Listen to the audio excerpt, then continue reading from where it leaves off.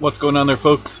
Earthmaster here, checking in on this Monday evening, August 3rd already, 2020, 8:07 p.m. West Coast time here in Northern California.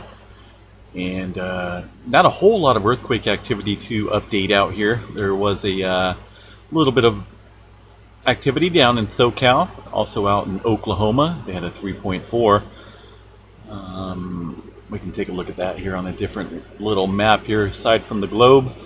Give me 1 second to get this switched over here. We're going to jump back to Yellowstone here in a little bit, but I want to bring up the latest USGS map here of 2.5 and 2.5 and above as far as the magnitudes go here. And there's that little Oklahoma earthquake out there. Typical, right? Those folks out there in Tornado Alley do get earthquakes as well. A lot of fracking activities out there throughout the region. Earthquake activity has calmed down compared to, well, obviously like last year that was pretty active out there. It seemed like there was earthquakes every day within the vicinity. Now we might see one or two once in a while. Little earthquake down there in right around Pecos, Texas there, 2.5. A lot of fracking activities down there as well. Some minor activity out here at the southern end, the Triple Point Junction here of the Mendocino Fault, the San Andreas Fault, and well, that's kind of an interesting area right there. It's kind of like I mentioned on that triple fault section here, southern end of the Cascadia subduction zone.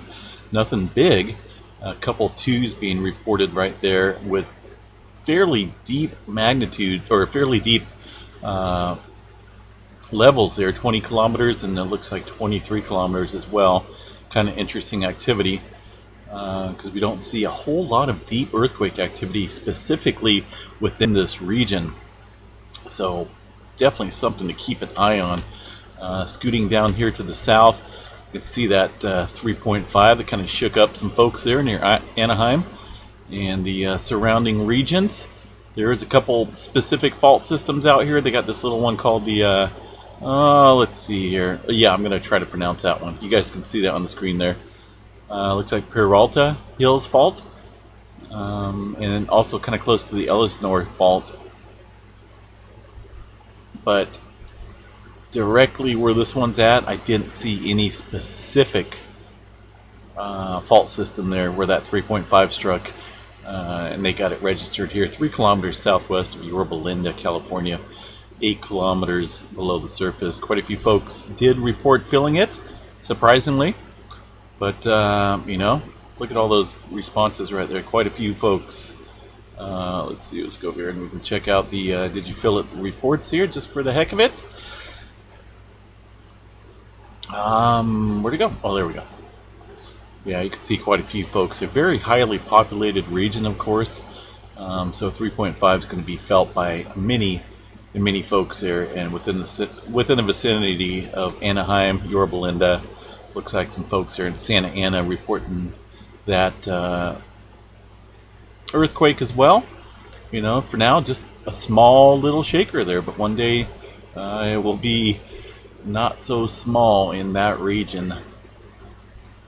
Historical seismic activity, I mean, I don't think I have to explain this. It's right around the plate boundary of the North American and Pacific plate. Been some big earthquakes out there in the past, and there'll be some big ones out there in the future, but for now, pretty quiet. Some interesting activity over here at Yellowstone National Park that I kind of want to cover, and this activity showing up in the northwest corner of the park here, specifically Maple Creek area. You can see, let's go ahead and bring this page up. I'll show you guys what I'm talking about here. It's this little area. Looks like it started around 21:30 UTC time, and it lasted for a good 4 to 5 hours, and it looks like it's starting to mellow out a little bit, but it's a really interesting activity here. I mean, the red lines, right? These red lines normally indicate registered earthquakes, such as this one right up here. That's a localized earthquake. Almost probably directly over this seismograph station there in Yellowstone National Park. Sometimes we see ones like this. That's kind of a distant earthquake. Could be possibly something from Idaho or or anywhere, you know, just not a localized earthquake. That's what distant earthquakes look like.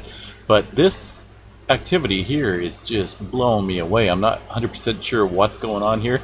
You can see prior to all this rumbling, if you will, there was another localized earthquake, and then shortly after we started to see the uptick in irregular type of activity there.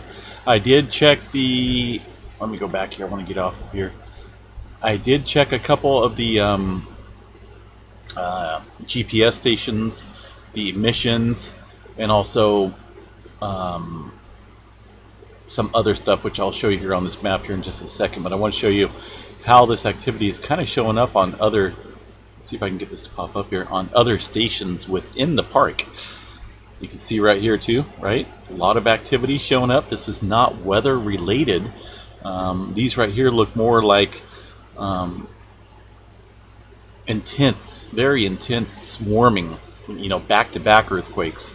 Kind of like, it's hard to explain. It's almost like just some type of geothermal underground event. And if it was magma or lava, it would, I believe it would be showing up on more stations and a little bit more intense, if you will. I don't believe that this is magma related. It could potentially be some type of hydrothermal activity underneath the ground. Maybe something to do with water movement, ground, you know, but it's just crazy looking. It's pretty crazy looking. I believe they're either earthquake activity, increased concentration of a high, you know, spitter spatter of swarming, if that makes sense there, right? Because sometimes when we see the swarms here in Yellowstone, it's pretty intense. But this would be a majorly intense one if that was the case. So it showed up here. The main area is Maple Creek right over here. And a lot of these other stations are, well, they're tuned to not pick up too much activity. Like Old Faithful hardly picks up anything at all. I mean, nothing at all. So that's kind of strange. So you can't really rely on each individual station here. But when you see them show up on a couple different ones, and you realize that it's not just local interference, like up here at Hebgen Lake region, you can see that activity picking up as well. And as I said, this is not weather related.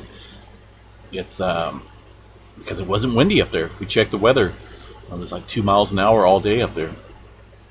So whatever's going on out there is registering on a couple different stations on the northwest corner of the park.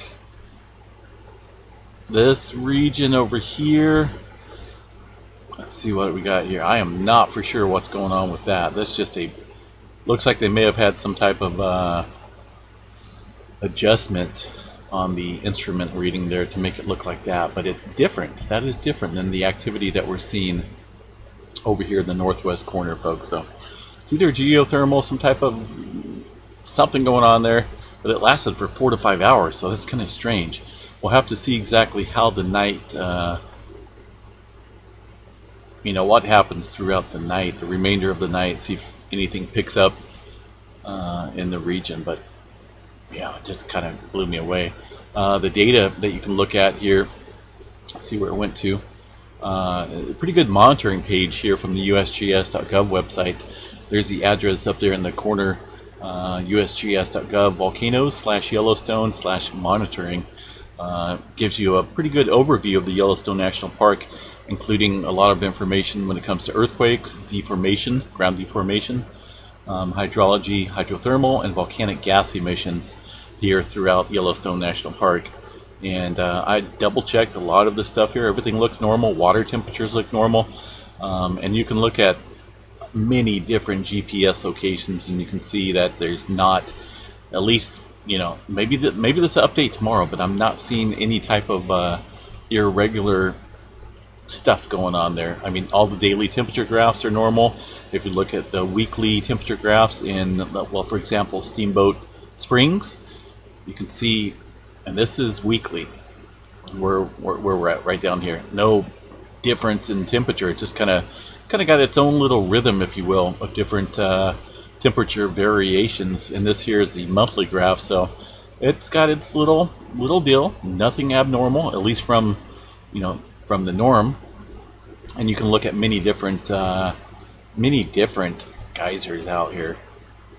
And I think if we were seeing some type of increase in magma or underground movement, we would see something be changing with the geysers and the temperature readings and whatnot. So yeah, pretty cool website to check out if you guys want to do that. Like I said, usgs.gov/volcanoes/Yellowstone monitoring, and there's all sorts of cool information here. It even shows the seismograph stations here, individual ones, kind of similar to what you see on the Yellowstone thumbnails. This is just what I showed you, right? But this is their graph coming from their website here, and you can see that activity in question there.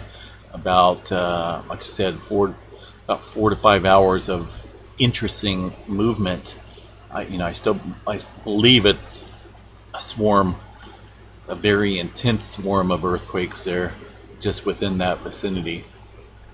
But we'll see what happens overnight. See if anything changes, folks. So anyway, yeah, there's a unlimited amount of resources when it comes to looking at data in Yellowstone National Park. So check it out if you have time. There's just too much to go over in just one update video.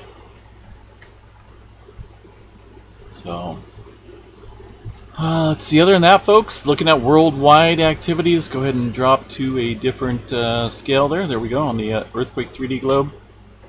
As you can see, well, most of this activity all kind of like darker color rings here. That means that this is going to be dropping off the globe here pretty soon. Hold on a second, I forgot to set something here, so this video might be hopefully not too choppy, but I forgot to add something there. Anyway, gosh darn it. Okay, latest earthquake 4.6 over here in this region of the world. It's pretty quiet right now, folks. Not a whole lot of new earthquake activity aside from out here along the west coast and this one 4.6 over here. Let me get the exact location for you guys. Oh yeah, Western Zing, somewhere out there. Yeah, it's nothing major, just a little bitty quake. But anyway, yeah, I thought it would be pretty cool to mention that Yellowstone stuff going on. Just I've been watching Yellowstone for many years, and it's definitely does some weird stuff sometimes. It has some swarms, and sometimes it goes perfectly quiet, and then it does stuff like it did earlier. I mean, it's like I said, I don't believe it's magma or lava or any type of movement underground. Maybe hydrothermal, but I don't believe it's anything to worry about. But you never know. It's 2020. We still got a few months left, so anyway, folks, have a good night. I think I'm gonna call it an early night. I just I'm tired of the heat, tired of the smoke out here in California. It's just blah. Blah is the word. So stay safe, be prepared out there. Make sure you have an earthquake plan, and no matter where you live at, even if you live in heck, who knows, everywhere, right?